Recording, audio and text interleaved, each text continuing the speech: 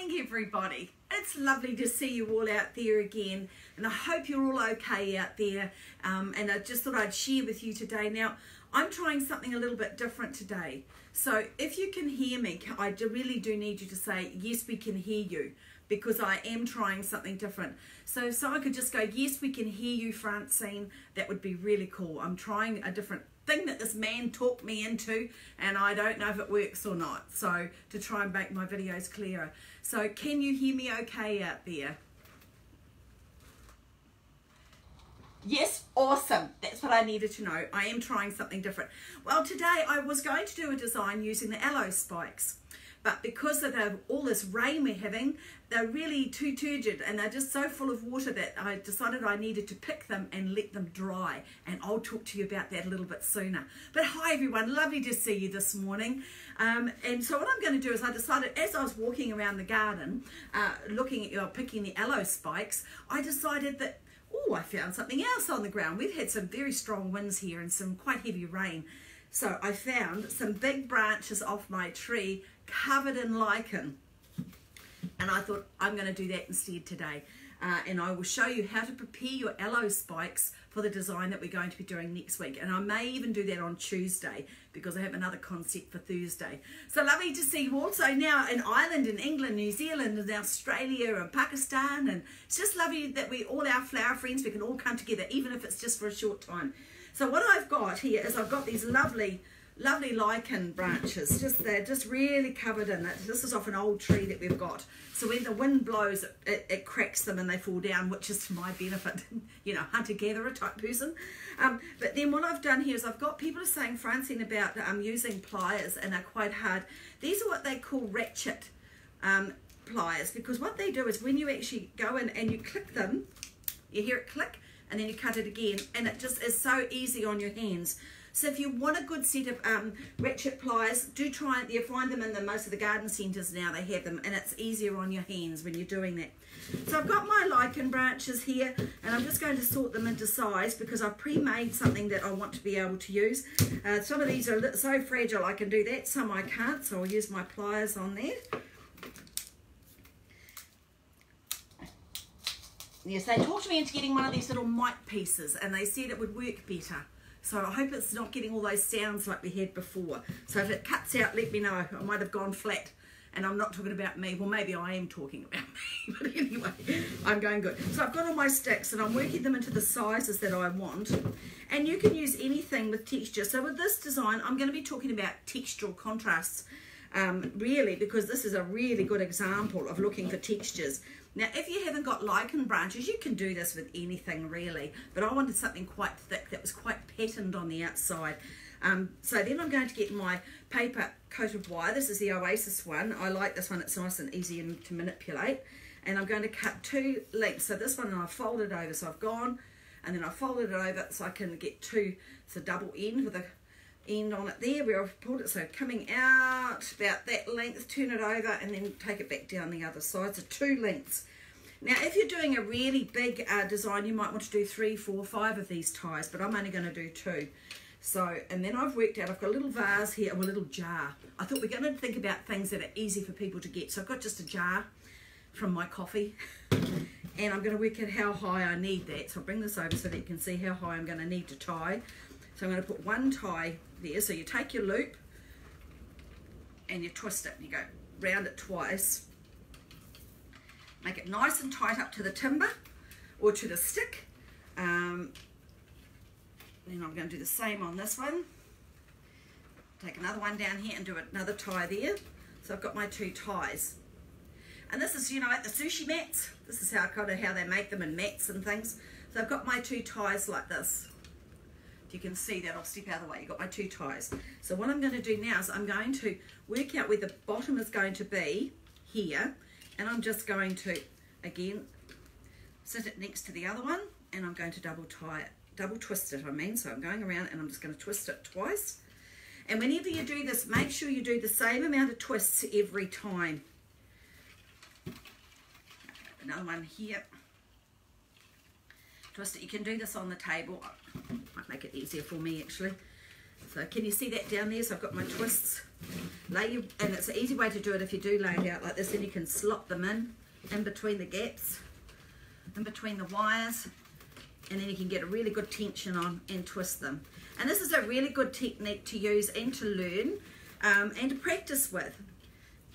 And it just holds all your sticks together. And I use this concept for many different things. It's just never ending, the options with this one.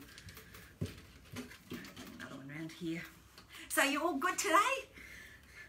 Hope so. Let's do this one around here. I can't believe it was a year ago that I was over in England with my sister Christine. It was just amazing. We had an amazing trip. So see how they're joining together and it holds all our sticks together. Oh, hello in the USA. It's lovely to see you too in Connecticut. So then I'm going to do this here and I'm going to do another one, but I'm making sure that they're all the same at the bottom because I want this to sit flush on the ground. But you might decide that you want it to be suspended halfway up the container. So then you can offset the sticks and have some up, some down. So the options for this are never ending. So again, just do this around here. Now there are a lot of people that know how to do this, but we do have a lot of new people that are looking at joining floral art groups and look into floristry as well. So, you know, we've got to remember that when we've got new people that are wanting to join in with us, that they haven't seen some of these things before. So, and if we have, well then it's a refresher. You never stop learning and you never stop practicing. I think if you say, oh well I've learned everything, it's time to find another hobby, because with floral art and floristry and our art form, it's just ongoing, and that's why I love it so much. We're always learning something new. Oh, hello to you in Blithmouth, is it? Blindmouth. Oh, it's lovely to see you all this morning in Ireland. So I'm just, now what I'm doing is I'm making sure I'm graduating it down because of what I'm doing. So I've got the different sizes coming down, but you might want to have them up and down. You can just do whatever you want to do, but you'll see why I'm doing this in a moment. I thought I'd do this quick one as I was walking around because the aloe spikes were just too wet. They're just so full of water. They're what we call turgid, meaning they're retaining a lot of water. And so what I'm going to do is I'm going to show you how to prepare them for next week's workshop. And Fred might just pop up at some stage. I'm never sure when Fred's popping up, but Fred will be back. He's got a little technique or something he's going to build and show you how to make. So then I'm just going to finish with this last one that I'm going to do here. I've got just like that, just like a little, and then the thing is with this, you can roll it up and you've got a neat little design. You can put test tubes in there, but I'm doing something else today. Put this all down here. Save the bits alike, and they're always good to have in your have for designing. Sticking on to different frames. I've got one little piece here. I'm thinking I might just try and tie him on. Put that one on there.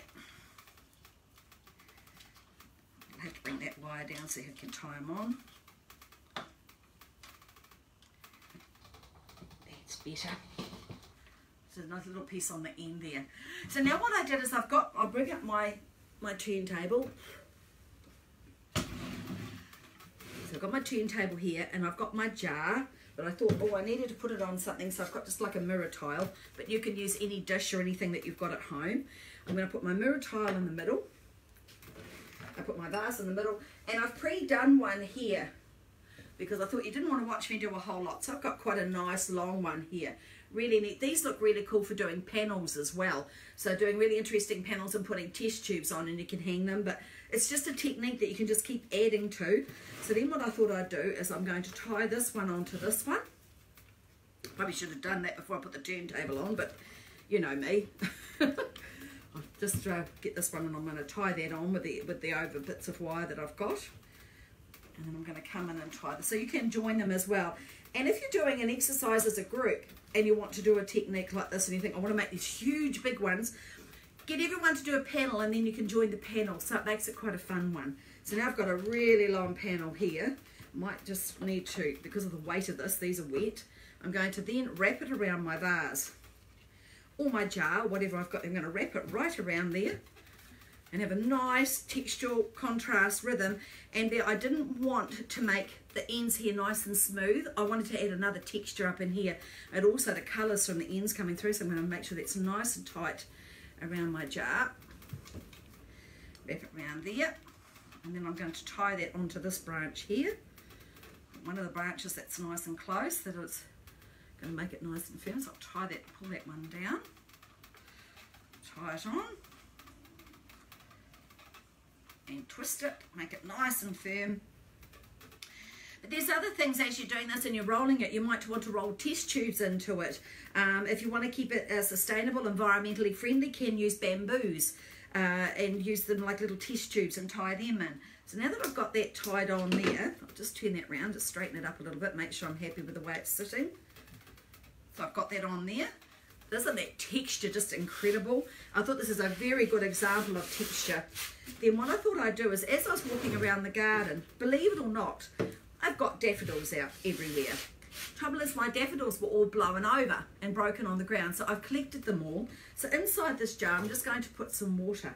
And this is where it's a really good example of textural contrast and how luminous the daffodils are. Nice sound of running water, isn't it? So then I've got these gorgeous daffodils. So all I'm going to do is, you can either spiral bind them into a bouquet. Just hope these ones aren't too dirty the way we're on the ground. And then I'm just going to do the edge of them here and just put my daffodils in. But you might have something else you may want to use. It's just that I had these on the ground and I thought I'm going to use them. I don't want them to go to waste. So I'm just going to put them around the edge here like this. And this is the sort of design you can just add whatever's coming out in your garden. And I know people are going to say, but Francine, that container's extremely dominant. It's really sticking out. But I've got these lovely contrasts of the bright yellow daffodils that are really, really taking my eye up and through this design. And I'm weaving some of the daffodils. The short ones are coming around the edge at the moment. And then I've got some longer ones. I mean, my daffodils this year are stunning. So I'll just pop these in here. I'm going to cut a whole lot. I want that one there to go in there. What do you think? Does that cheer your day up? Beautiful daffodils. Nice, simple mechanic. Pop that right in the middle, like this. I can do the technical mechanics, but sometimes it's nice just showing you a technique, and then you can take it wherever you want to take it. If you want to do something slightly different, you can. It's just learning how to do it. Right. Put some of these ones in to give it a bit of height. Got some taller ones here. A few more here. I couldn't believe these were all laying on the ground, sort of with their heads down on the ground, looking so sad. So I thought, I'm going to pick them and I'm going to put them in a container. So, and then I thought, oh, what can I make the container out? Because the aloe spikes were all a bit sad. So I've got these ones here. Pop this one in through there. There you go. Just turn that around so you can see the lovely daffodils. Aren't they just, oh, they cheer anybody up, don't they? They're just beautiful things. Right. I think I've got one more I can pop in here. Now you could at this stage, if you wanted to, you could put some citrus fruit in there on kebab sticks and have them in through there. And if you're thinking, oh, that's a bit too much texture, you can always do something like this just to break it and put a couple of sticks on here. These are the magnolias that I picked a while ago, and you can put a couple of magnolia sticks in there and branches just to take it through. And I might even just put a couple of those in through there, and I'll just tie them on and you'll see what I mean. Yep, that's going to go there. Just got to talk to it for a minute. Okay, sunshine, you can go there. And it is a ray of sunshine today. I'll put this one in through here.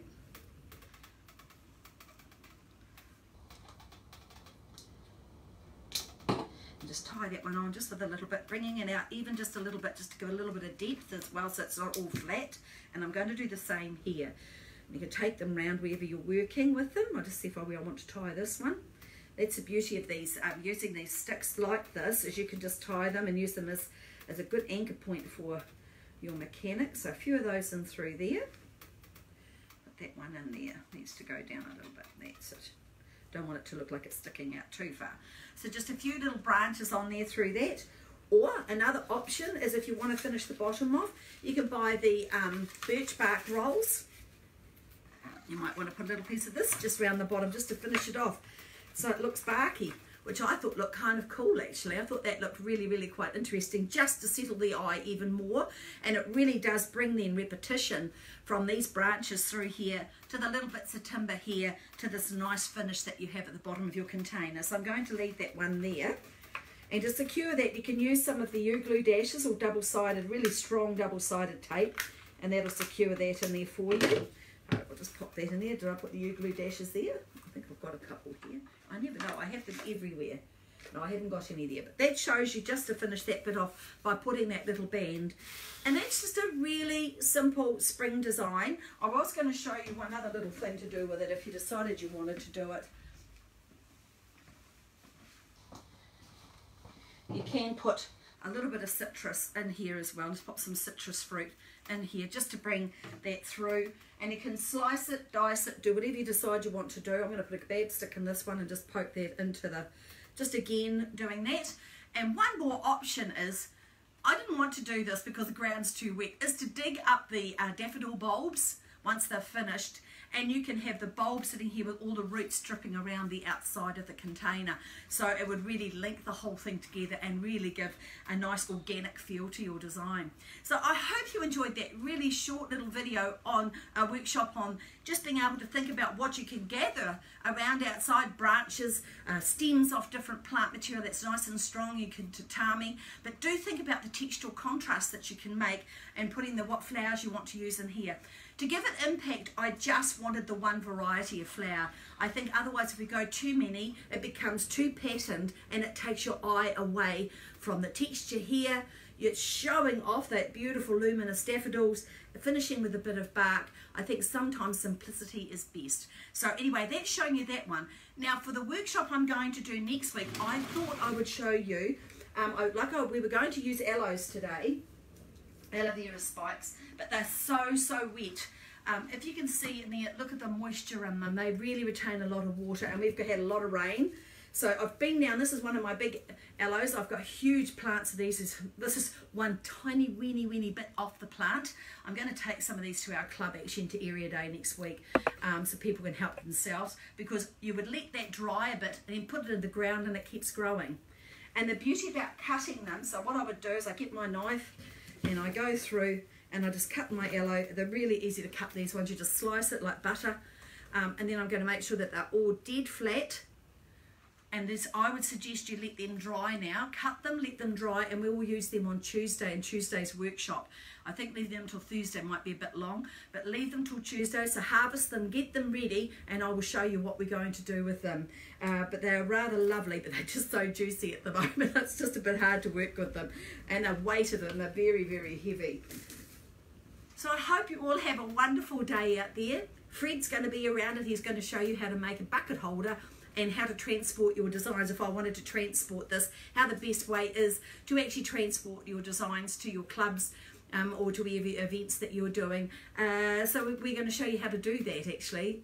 So I hope you all have an absolutely wonderful day. Take care out there everybody. Look after yourselves, and bye for now.